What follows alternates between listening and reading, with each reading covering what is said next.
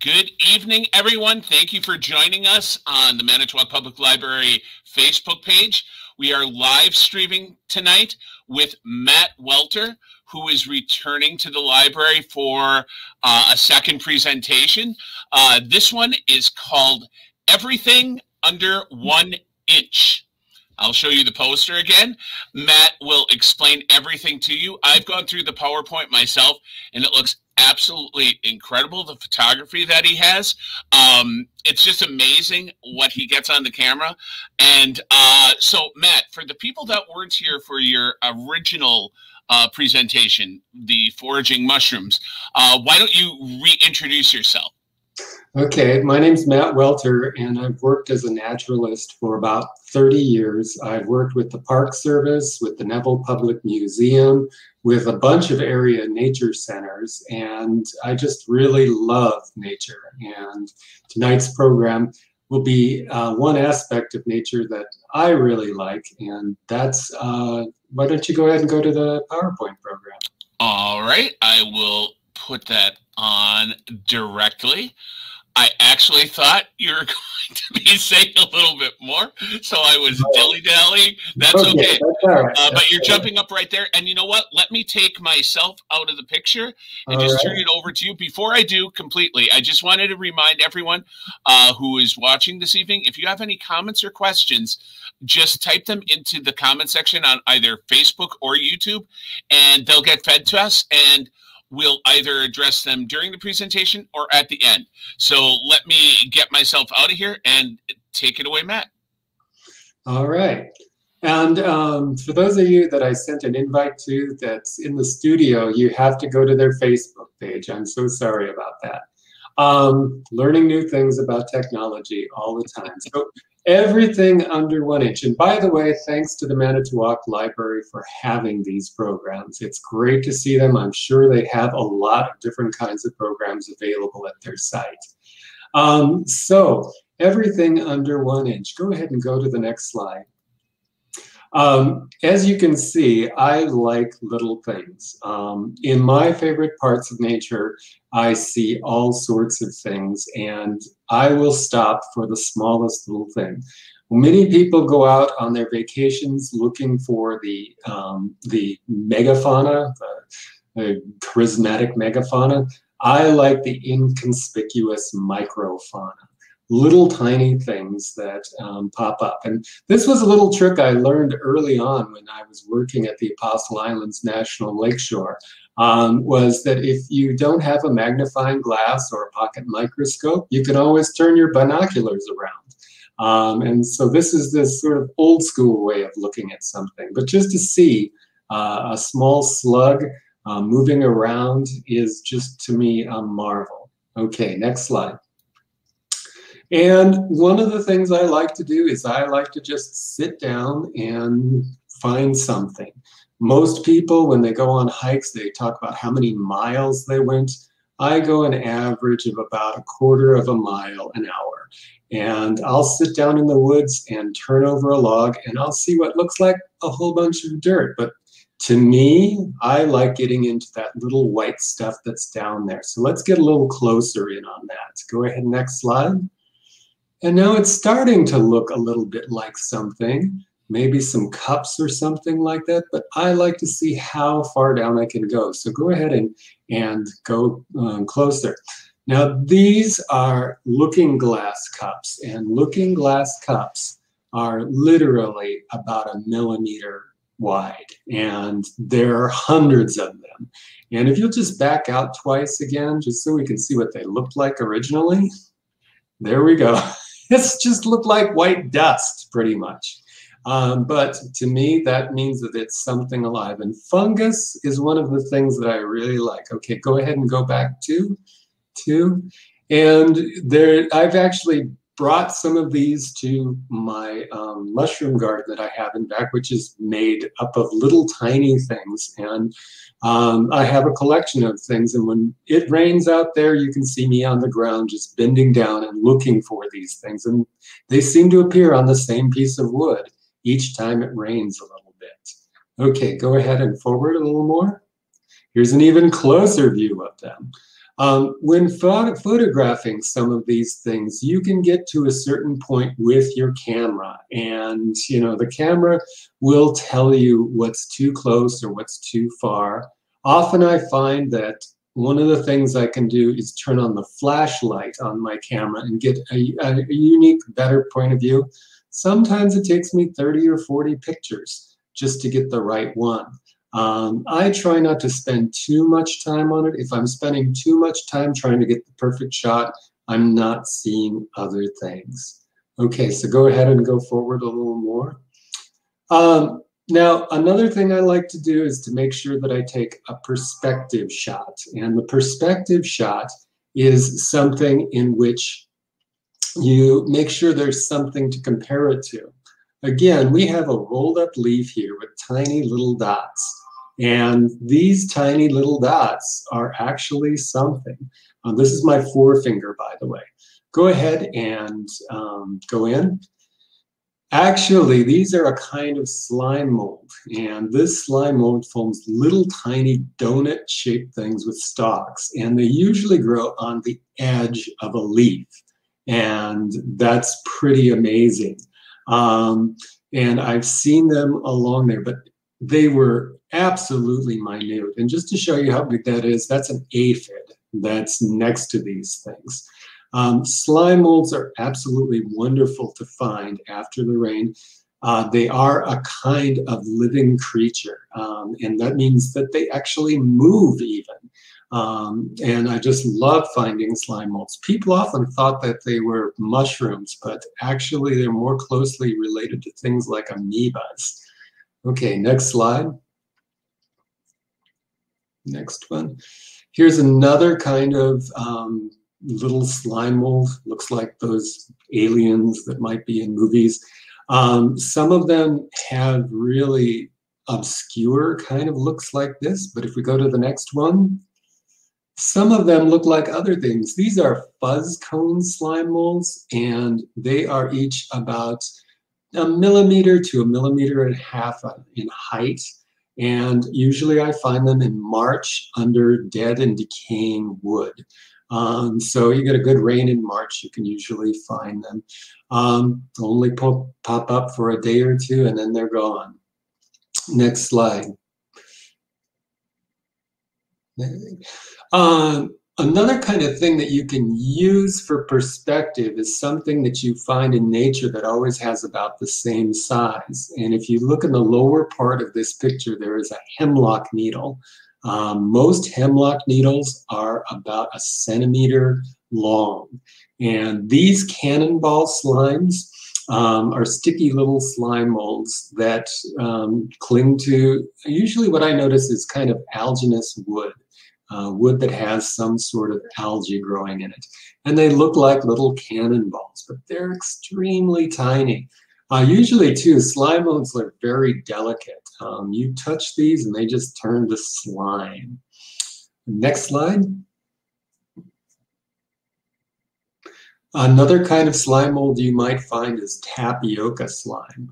And tapioca slime looks like, tapioca.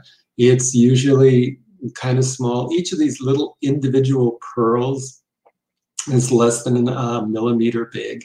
And usually I don't find very large amounts of them, just a few. But sometimes there'll be a dollop that'll be probably about 1 centimeter wide, at the most 2 centimeters wide. Next slide. Sometimes you find something you think you know what it is, and then you don't. I thought this was originally a slime mold, but one of the things that you can see in this picture is these little stringy things coming off of this one. And this mushroom, this is a fungus. If you go to the next slide, you can see it a little closer, is called Trichoderma gelatinosum, and it looks like a slime mold. I thought it was actually a tapioca slime mold, but it's actually these little things that grow in the eastern United States and parts of Europe. And it's, one of the things that's interesting is finding these things, and it's just astonishing to find them. But I find that with the smaller the thing, the less information is usually on it. You know, I can find books and books and books on bald eagles, but on this little slime mold, I might just find documentation. Still, it is really fun to find stuff like this for the first time.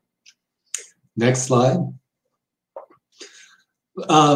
Lichens are also kind of a fairy world that's out there, and one of my favorite things to do when I get out into an old growth area such as the Mocha Pine Barrens or an old growth forest, and I find a patch of lichens and mosses like this, I just plunge my nose in there and just see whatever is living down there in these lichens.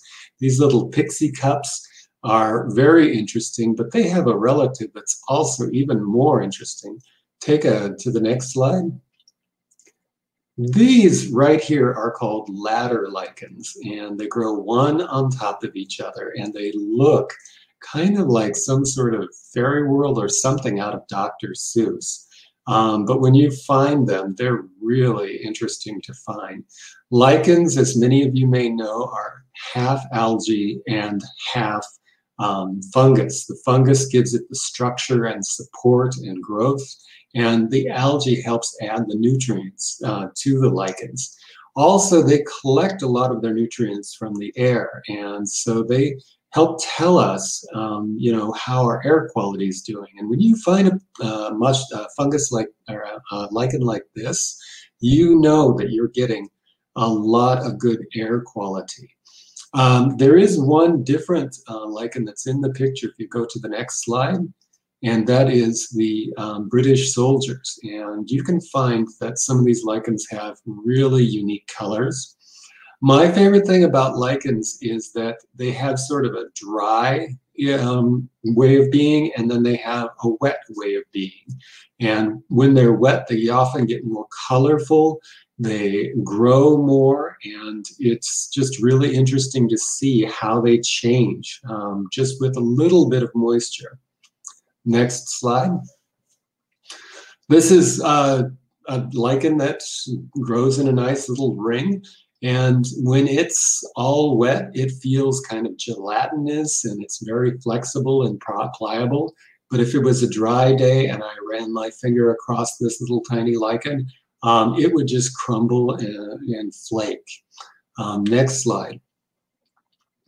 Mosses are also something that is really interesting to take a close-up look at. These small and very primitive plants grow close to the ground. Often we like to run our hands through them. When I was growing up, I loved laying in a bed of moss. But they don't always look the same. This one looks like carpeting, but if we go to the next slide, you'll see that there are some mosses that look like stars. And in fact, that's what this is called, is star moss. Mosses grow on different places depending on, you know, what their kind of habitat is. And for example, there is one kind of moss that I know that grows only on the bases of trees. And you'll see it kind of encircling the base of the tree. Next slide. Here's something else that's interesting about mosses is these little pipettes. The pipettes are the flowering structures that give off the spores. Much like fungus, they give off spores, and they release them at certain times. And in fact, I've been sitting and observing some mosses, and a little bit of wind will blow over it, and you see the spores fly out in this sort of yellowish fine pollen. Next slide. This is a really interesting slide in that these are the pipettes from a moss, but we're looking at the very, very, very fine pores of an artist conch lichen. And if you take a look at them, there are just millions of them underneath them. What's interesting to me about these isn't just that the pores have an interesting structure to them. If you go to the next slide, different mushrooms that grow on the sides of trees, usually called shelf mushrooms, have different kinds of patterns. And this is a maze gill. And you can see that it has a maze-like structure in it. And you can sit there and kind of get lost in this maze-like structure. What's also interesting about this picture is that you can see that things live in this. There are spider webs in there. And I'm not completely sure, but I'm pretty sure, I'm guessing that this is probably some sort of sheet web spider. A little tiny spider, extremely small, that lives in places like this. And some of them even have almost like periscope-like eyes that stick out from inside, so they could look over the little walls of these structures. Next slide, please. This one here is the pore surface of what's called Polyporius badius, or a blackfoot. If you look at the bottom of the stalk, down in the lower left, you can see that there is some of the black on the base of the stalk. And I bring this one up because I was looking at some of these for years and just turning them over and enjoying the structure of them. And one day I did with my binoculars, I turned it over and looked at the pores really close, and there were little tiny larvae living in each one of those little holes. It was like a fiddler crab village. There was all sorts of activity going on. There were hundreds of these things, and yet each of these pore cells is about 1.5 millimeters wide at the most. So if you look even closer, you might see more than you really even expect to see. Next slide, please. Another kind of fungus that's fun to find is splash cups. And these little structures are also called bird's nest fungus. And whenever I see a nature center or a new business put up a nature trail with lots of wood chips in it, I think right away, okay, within the next year to 3, there will probably be some splash cups in there. The structure that looks like a bird nest even includes these spore-bearing cases that are little tiny pillows of spores, but they look kind of like eggs. And the way that they're designed is so that when a raindrop falls into them, the spores splash out amongst new other kinds of wood in the habitat. And they're very sticky too.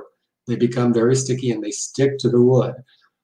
Some of the splash cups will go ahead and be in a form that is in a whole bunch of different kinds of things. But then there's other kinds of splash cups that go only on a single twig or a single stick, and they're very small. I've seen them being less than 1/2 centimeter big. Next slide, please. Sometimes I'll find a mushroom that's rather large and look really deep into it. And this mushroom here is a coral mushroom. It's a very large coral mushroom, but when you're getting close, sometimes you get a surprise too. Even though this is a really intricate structure and would make a great background for your computer or your phone, what I found by going closer is that this particular coral smells like black pepper.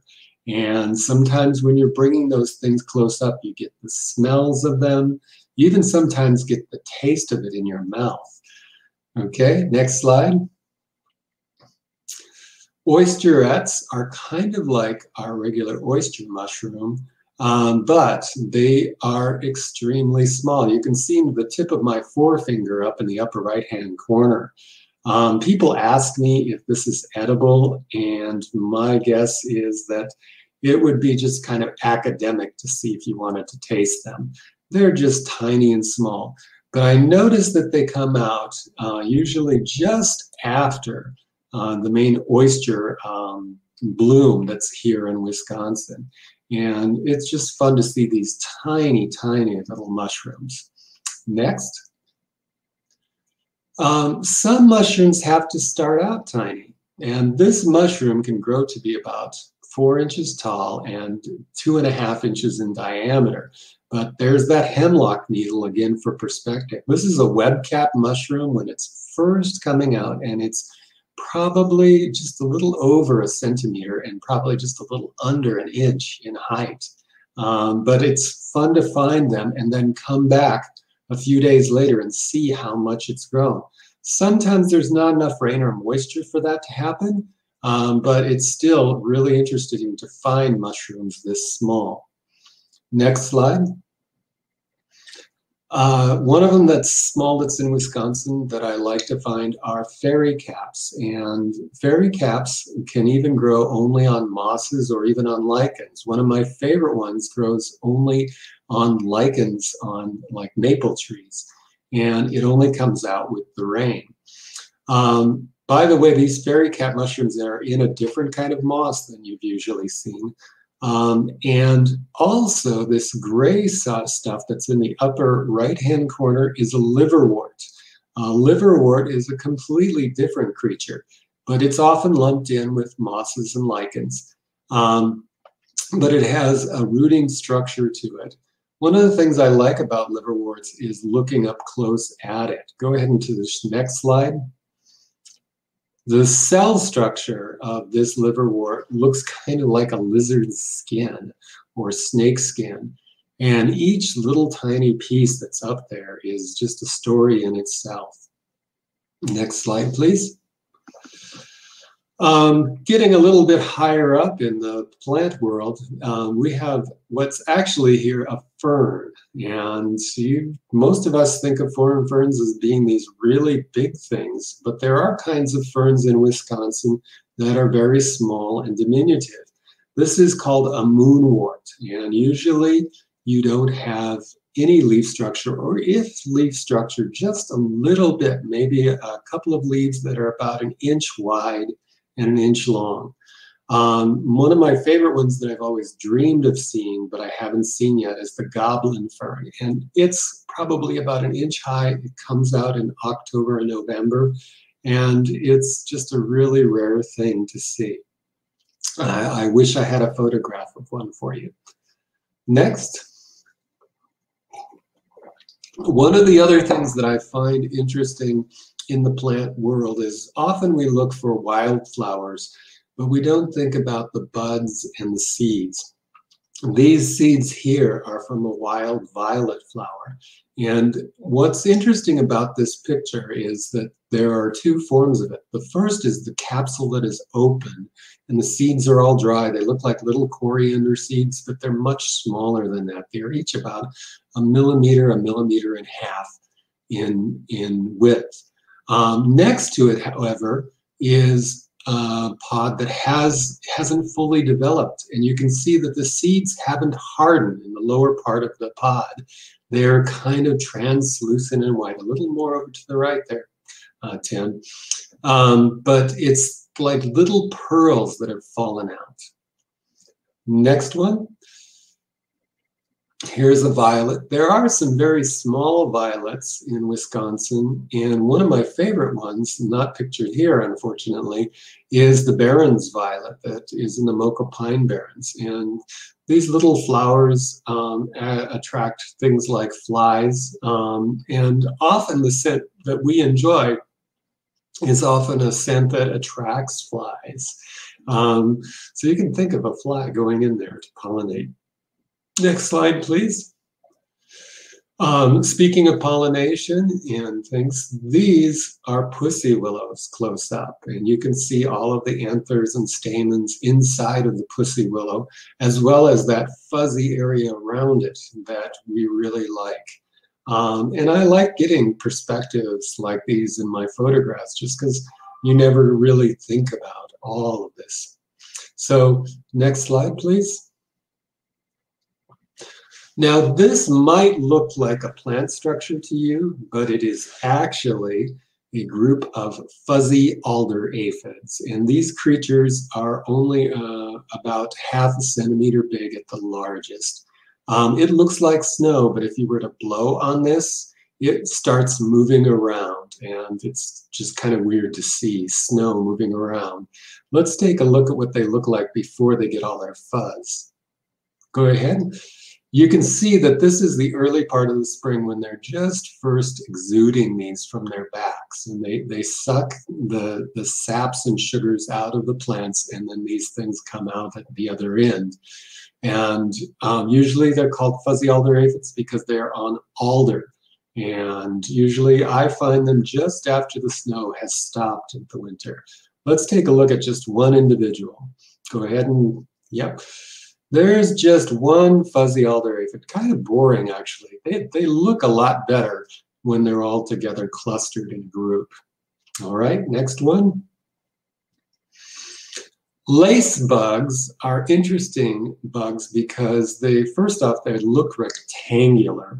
But also, the other thing that's interesting about them is that if you've ever seen a leaf that looks like every cell has been kind of sucked away, and it looks like it's just a lacy version of the leaf that existed, this is what's doing it. These tiny little bugs. A lot of times the cuts and bites in leaves will kind of tell you what insect it is. And sometimes every single plant, I notice when I'm finding things, has its own bug that likes to hang out with it. Next slide.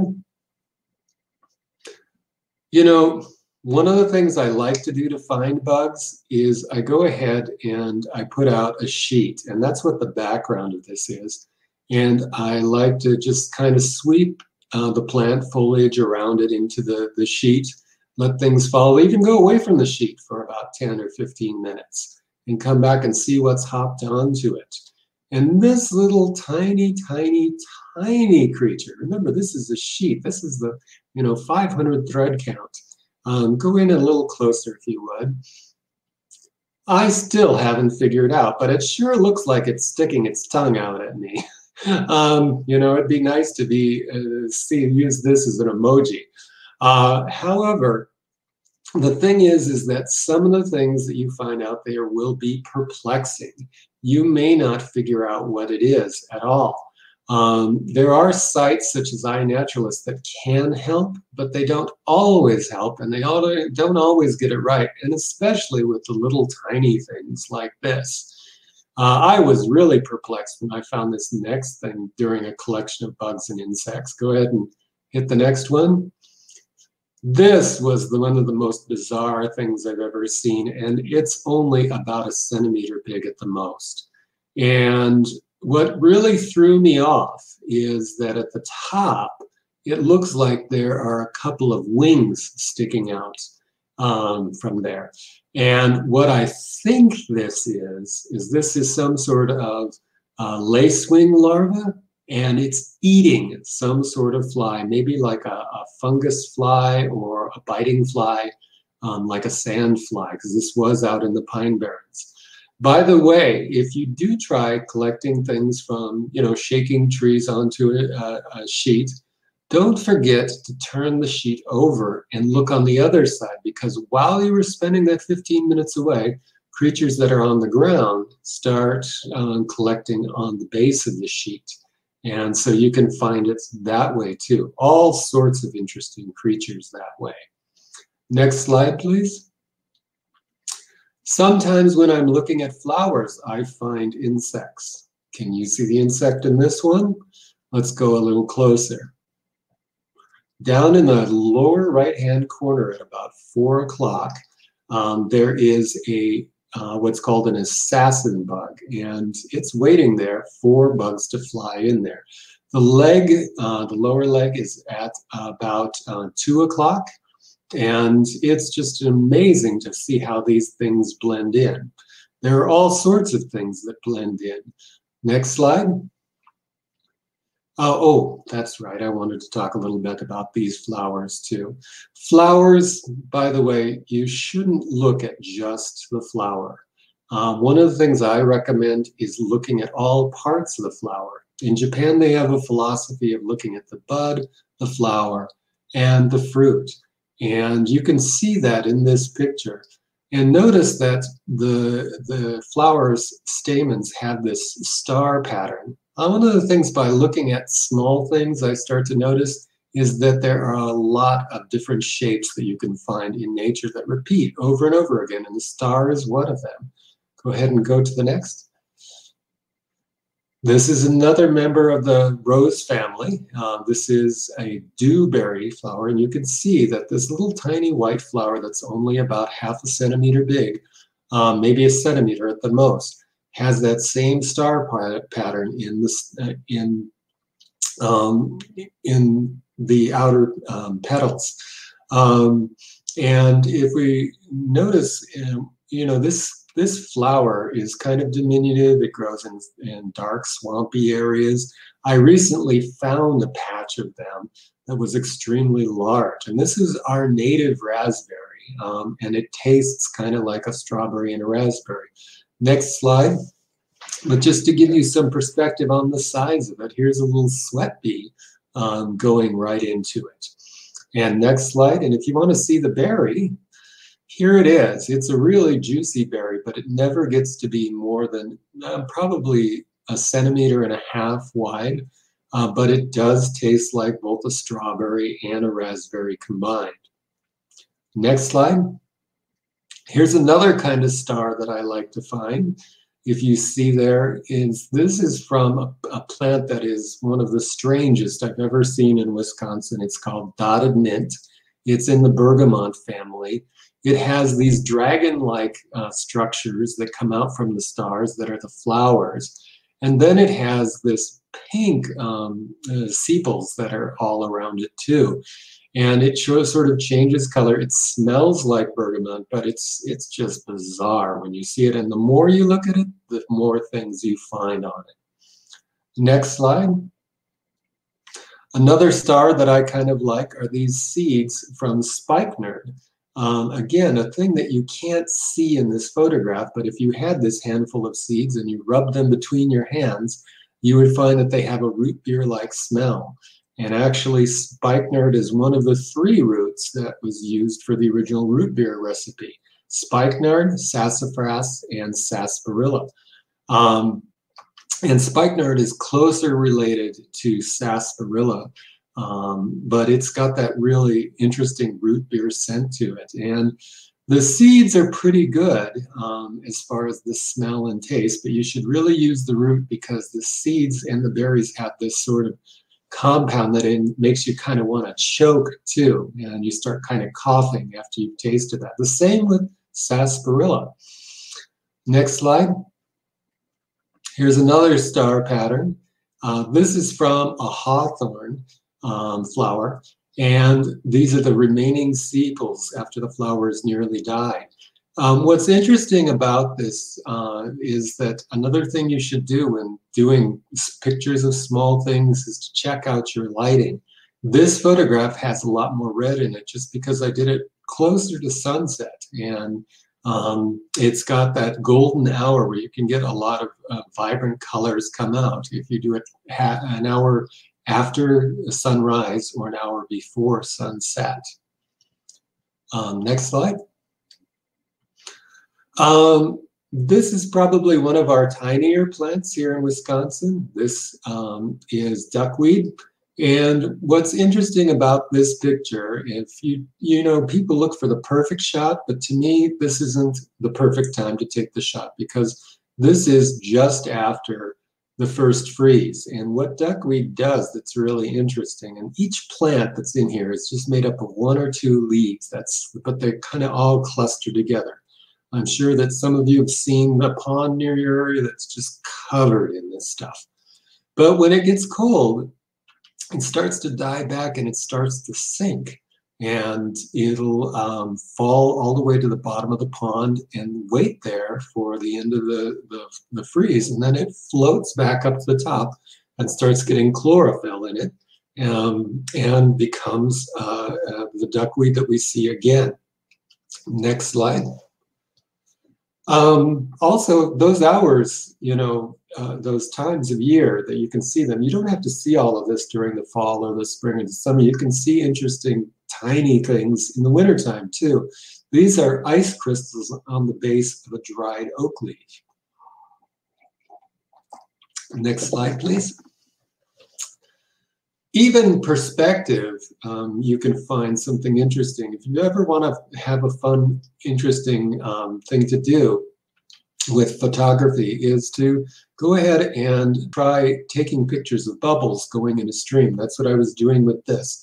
One of the things you should also realize is that whenever you have something like bubbles or dewdrops or drops on a spider web, Those things are concave mirrors, and somewhere in that mirror you will find yourself taking a picture of this. And in fact, if you look about 6 o'clock in this one, you can see the outline of me.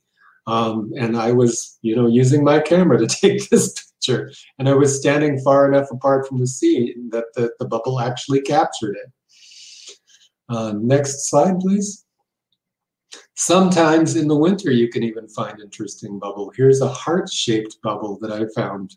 And you can find, if you look at the bubbles and take a photograph of these in nature, you can actually go farther and farther down into the ice. Next one, please.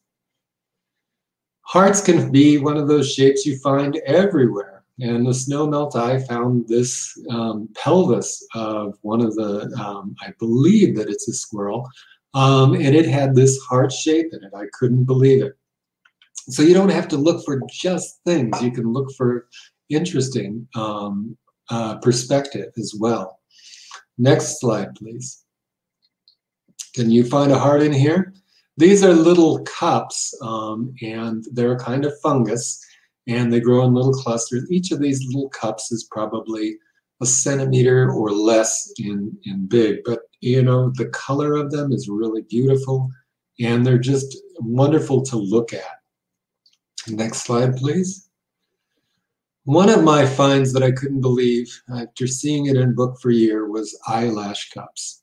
And these things, what I never realized even after reading it, are only a few millimeters big. And once you find one, you can find dozens of them.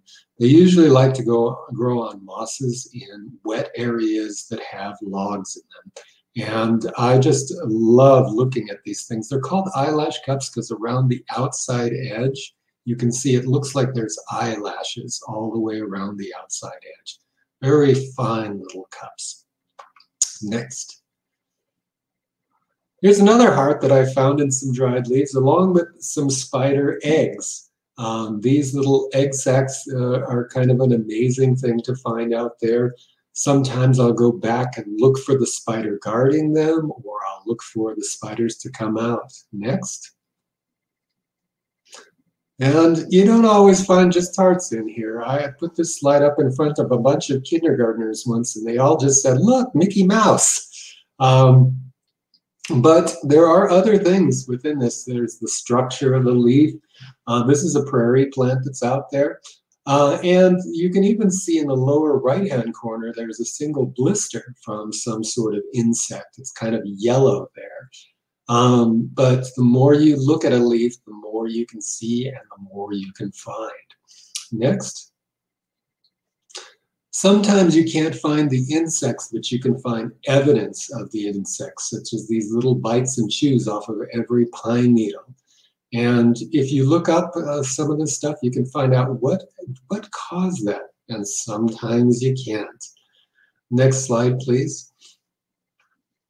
Here's some little creatures munching on it. These are milkweed beetles, and there are about 3 or 4 different kinds of things that are commonly called milkweed beetles. And milkweed is a really interesting plant in that you can find a lot of things living on it. Next. You can find evidence such as insects' eggs. A lot of people look for the eggs of this caterpillar, if you go to the next slide. And, monarchs, we often expect to see the really big monarchs, but you can also find tiny little monarchs that are about 1 centimeter big. And you can look on the same plant from day to day and see it getting larger and larger. Those pink pillows that are above it are actually the flowers of the milkweed. And if you move on to that, sometimes you see a little bit of tragedy. Notice that not everything that's out there is, just for the monarchs. There are a lot of things that live on milkweed. In fact, there's a small field guide that's just for milkweeds and all the bugs that live on it. Next. Rose chafers living under the leaves, be sure to check under the leaves for things. And if you haven't figured it out, these are actually mating at the same time. So it's not just one rose chafer, it's two. Next. Leaf hoppers are amazing little things that look like sometimes thorns, sometimes they look like part of the plant. There's one that's over in the lower left-hand corner that looks like a bitten off piece of the plant, but they can be colorful. One of the things about photographing insects or other creatures is you have to figure out how close you can get.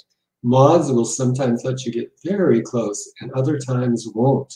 And these leaf hoppers, if you get within a certain distance of them, they just spring right away. Next.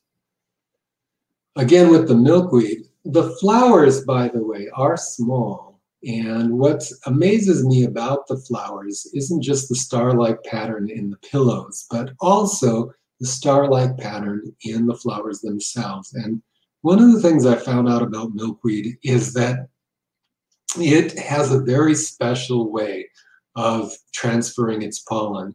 What it does is that you can see in the flowers there's these little holes, and when the insects crawl on the flowers, their feet slip down into their holes.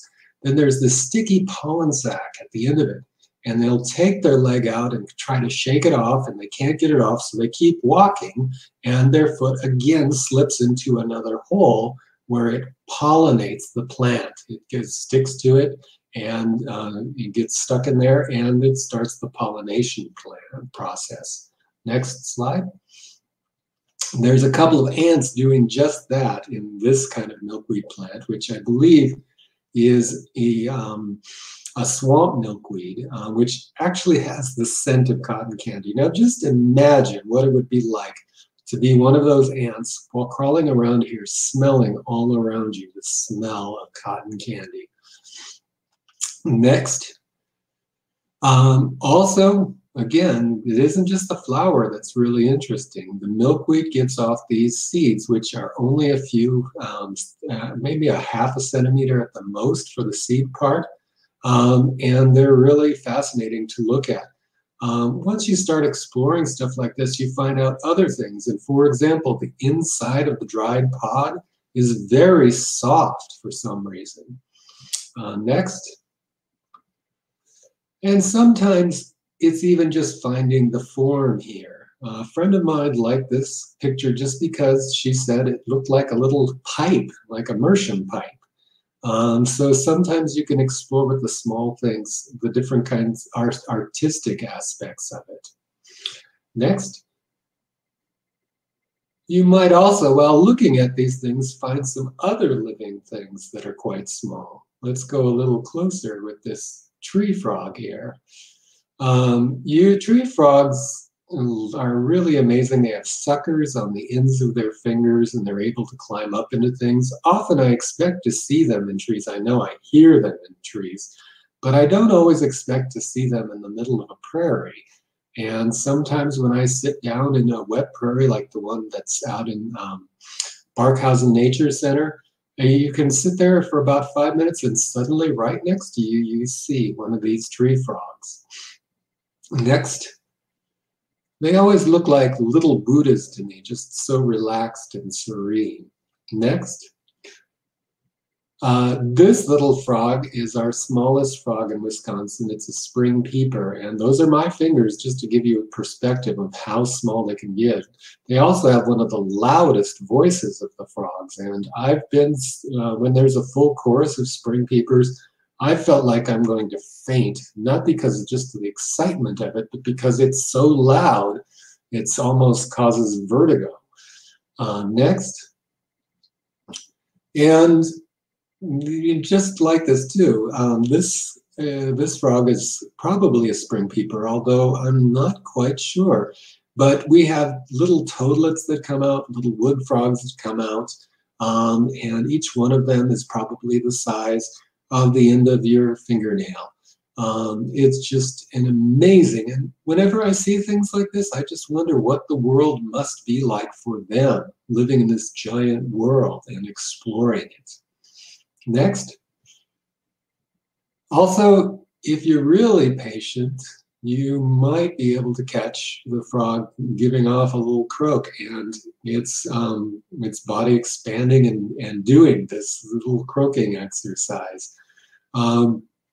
Next, one of my favorite things to find is spiders, and one of my favorite areas to find them on is things like the sides of buildings and on signs. And this one was taken out at the Nature Center in Brilliant, and it's on a sign. And the sign's lettering is probably about 20, 24 point, but it's still a great place to find insects. And you can see this jumping spider, that's what this is. It leaps to catch its prey, has gotten itself a fly. Jumping spiders are one of my favorites just because they move like little robots, and they're one of the few spiders that can actually look up at you. Next, wolf spiders are larger in Wisconsin, but I'm not focused on just the wolf spider here. What I'm looking at is that egg sac under her abdomen.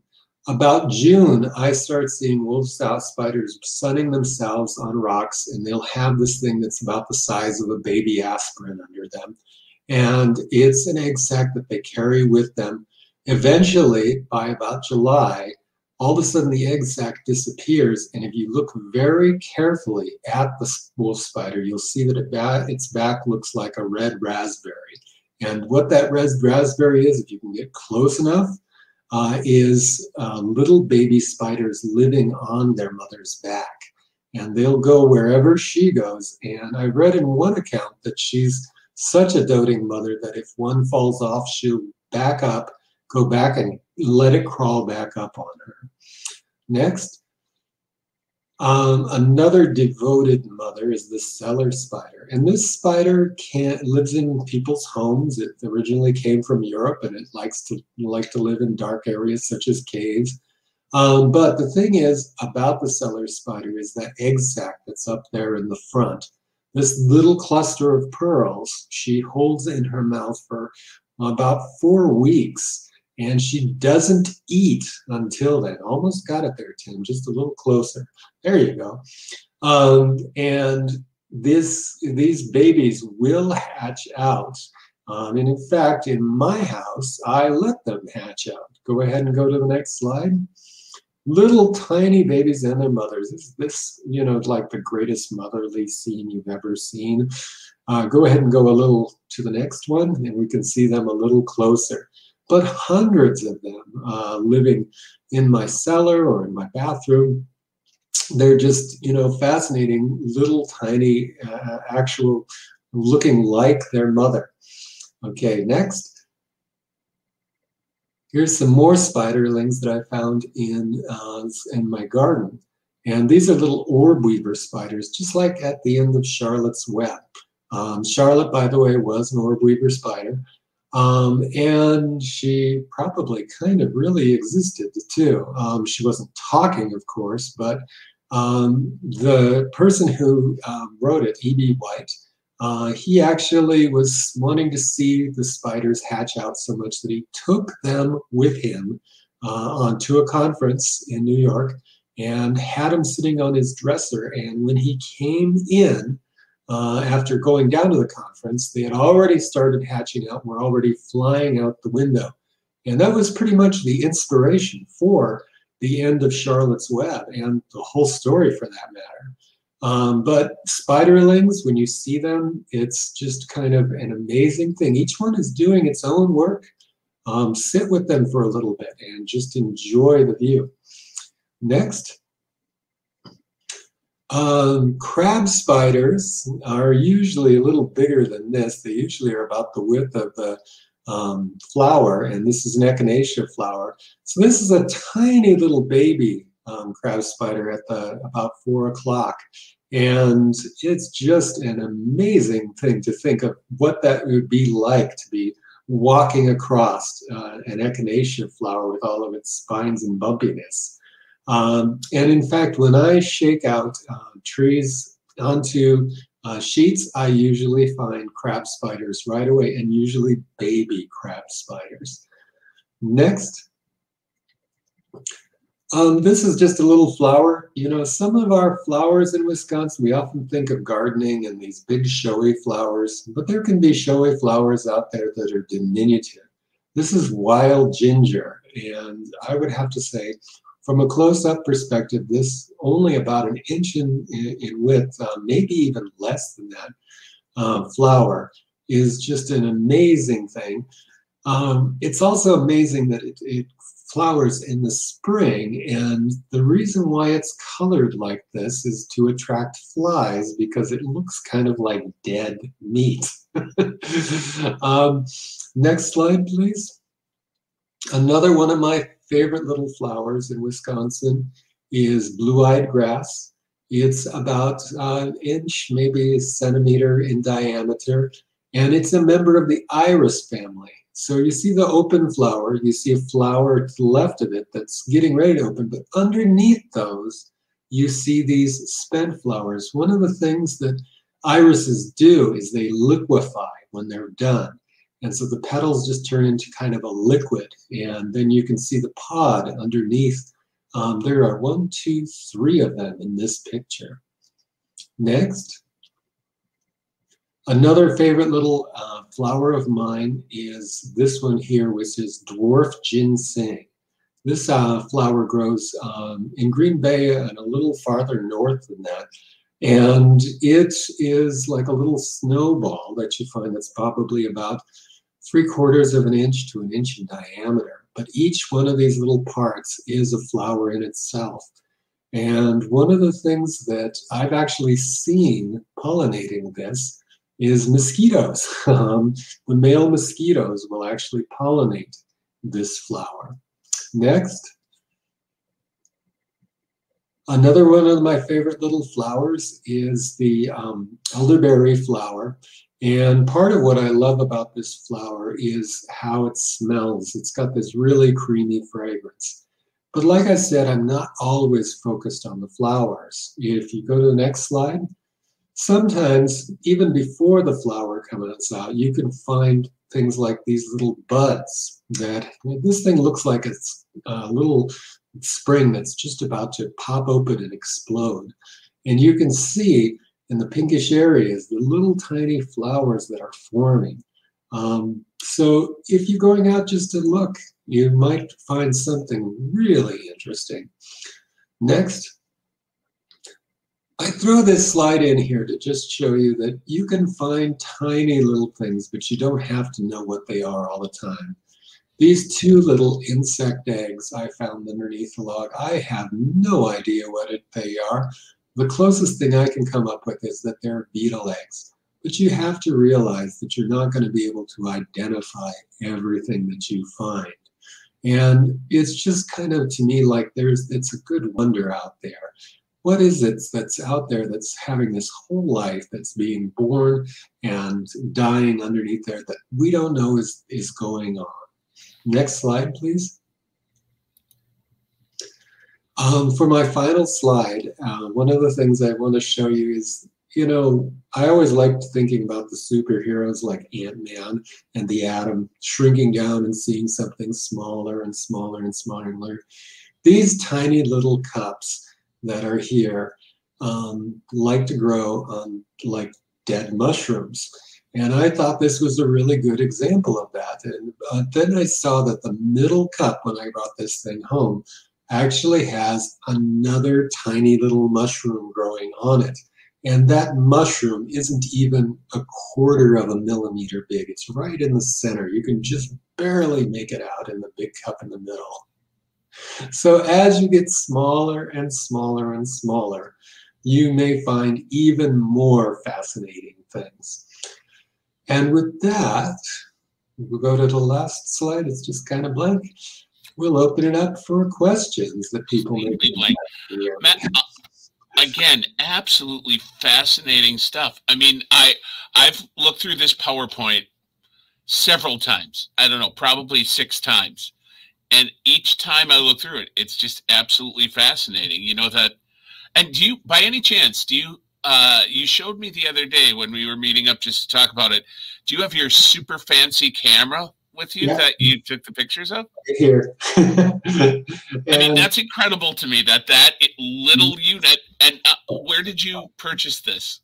Oh, I got it at Best Buy, but it's called a Tough camera, and I need one because I'm dropping things all the time. But a lot of it, you know, it's taking patience, it's learning how to use the macro setting on your camera. And another one is stability, always making sure that like one point is in contact with something so that there's more stability. If you can have a whole side in contact with something, there's even more stability. Sometimes on the back, there'll be like different kinds of settings. One of them that I use when, especially with the small insects, is taking multiple pictures at once. And the flashlight, rather than using a flash, using the flashlight setting really helps get all of the kind of action shots that they do and move. But, you know, I'm showing you some of these things, and sometimes I get it the first time, but sometimes it takes me 20 or 30 tries. Sure. But I mean, I admire the patience. I mean, just that, you know, you can, it obviously requires that you have some stick-to-itiveness, that, you know, you don't expect immediate results, but I mean, the results are absolutely fantastic. Comment, we have one so far from Nancy, who says, okay, now that's just cool that slime molds move. Yeah. That came early on. You can actually even kind of see this. I've found that there's this slime that's called dog vomit slime that grows in everybody's wood chips when they set it down. It's yellow. It looks like scrambled eggs, or they're like a dog threw up in your wood chip pile. And if you look at it in the early morning when it first comes up, you can see one side is high and the other side is kind of low and retracting. And you can see that that's the direction that it's moving, is towards the high side. Okay. I've tried, you know, putting sticks around it and seeing if I can see it move, you know, checking on it every hour, because it moves like a millimeter an hour. But the thing is that it usually dries up before then. So you kind of have to get up in the middle of the night, is my theory, and start trying to look and see the pattern. So if anyone has any questions or comments, just type them into the comment section on either YouTube or Facebook, and they'll pop up on my screen, and I can pass them along to Matt. While people are formulating questions, I'm going to take this opportunity to just promote a few other library programs that we have that involve being outdoors. They aren't exactly the same thing, but they are both, they're two gardening programs that we have coming up. On Wednesday, the 22nd of this month at 6 p.m., we have In the Late Season Garden with Amber and Dina. They've done a bunch of gardening shows. They're from Grow It Forward in Manitowoc. And they're going to be talking about, you know, gardening isn't just for summer. You can prep and get ready for winter, and there are things that you can still push out in autumn. So that's on the 22nd at 6 p.m. on our Facebook page. And the other one is on the 27th, which is called Flower Power, Pruning Your Perennials with Jordan Cabot. And that is exactly what it sounds like. He's going to be giving you information on, getting your flowers ready so that they pop up best next season, giving info and dispelling myths. That's on Monday, the 27th at 6:30. So those are two other outdoor programs that we have coming up. Still checking to see if anyone has any comments, questions. Don't be shy. If you have anything, just pop them in. So you're going to be putting this program up on YouTube too? Yes. Well, as soon as we end, like give it a minute or two, if anyone's watching and wants to pass it along to people. If you go to YouTube, just search Manitowoc Public Library. The URL is far too long to just give out, but just search URL and just search Manitowoc Public Library, and this will be the first thing that pops up. Otherwise, go to our Facebook page, the video section. This will be the first thing on there. And that will populate, I'd say give it 35 seconds to 40 seconds after we wrap up, and it'll be on there. And it'll be on there forever. So, yep, definitely. If you didn't catch us, but you liked it, I recommend, you know, passing that along to everyone, because this is the photography and just the nature aspect of it is so absolutely fascinating. And Matt, you do your knowledge is incredible, and your pictures are, to me, even more incredible. The knowledge is great, but I'm just staring at the pictures and just in awe of the micro world that we really often don't take notice of, Yeah, or that the bulk of us don't. it can be a real bad habit, though. I mean, you have hundreds of pictures, you know, of Sure. little tiny things, and like some of them you don't get to figure out what they are, and you come back a couple of years later and you're like, oh, I know what that is now. It's an ongoing process, but you know, I Yeah. mean, if you love it, you love it, and I think it's fantastic. So it doesn't look like anyone has any questions. Thank you for joining us this evening. Thank you very much, Matt. That was a fantastic presentation. I absolutely loved it. Any final words, Matt? Just get out there. We still have lots of time for the summer. And if you can't get a camera with a macro on it, get out a magnifying glass. Or turn your binoculars around. Yeah, or turn your binoculars back first. All right. Well, thank you so much for joining us this evening. From Manitowoc Public Library, I'm Tim Kaczynski. Matt Welter joining us this evening. Have a fantastic rest of your night, everyone. Bye now.